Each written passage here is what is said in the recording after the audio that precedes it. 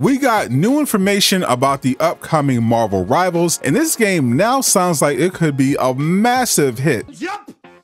What did you do, React Nation? I'm back with Super News, bringing you the latest superhero news in 5 minutes or less, because I respect your time if you subscribe. So if this information was valuable, hit the like button so it will reach more people, but if it wasn't for you, change it to a dislike. So gaming insider Kurakasis, after previously leaking the title of Marvel 1943 Rise of Hydra days before the official announcement and trailer, shocked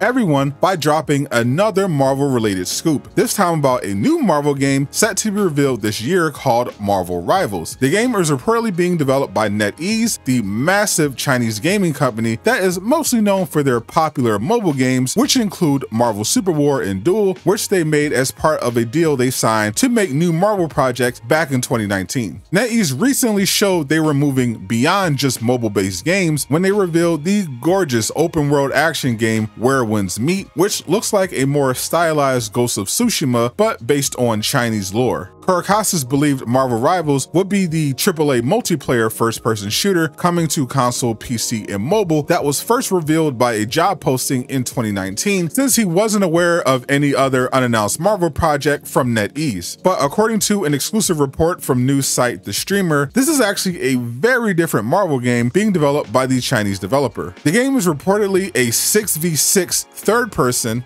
not first-person, hero shooter in the style of Overwatch, based on screenshots a source shared privately with the streamer. The art design of the game is similar to Valorant instead of something more realistic like Marvel's Avengers. The streamer confirmed the Marvel project will be available on PC and believes the game will be made available for console as well. The streamer was also given a list of some of the Marvel characters we could see in the game, and it includes an impressive variety of both huge and lesser-known characters like Thor, Scarlet Witch, Spider-Man, the Punisher, Namor, But my enemies call me Namor. Penny Parker, and even Magic, who was recently featured in Marvel's Midnight Suns. He was told the cosmetics would not affect gameplay to avoid a pay-to-win situation and will include skins like Steampunk Iron Man. Each character will have their own unique abilities and powers, with Storm, Scarlet Witch, Loki, and Namor currently being the most overpowered. Though they couldn't confirm the name Marvel Rivals, they have knowledge of at least 2 mission types. One will be an escort type, where players will need to take a convoy to a location the writer was not allowed to reveal, and the other will be King of the Hill, where you will need to control a territory. He expects more game modes will be added later in the game's development cycle. So far, the streamer confirmed Odin's Vault in a real-world city that is not New York will be one of the maps, and there will also be a named island from the comic books, but quote, not the one we're thinking of. I believe most Marvel fans would think of Madripoor or Genosha first, so one of them, or maybe something like the X-Men base called Utopia or Island M.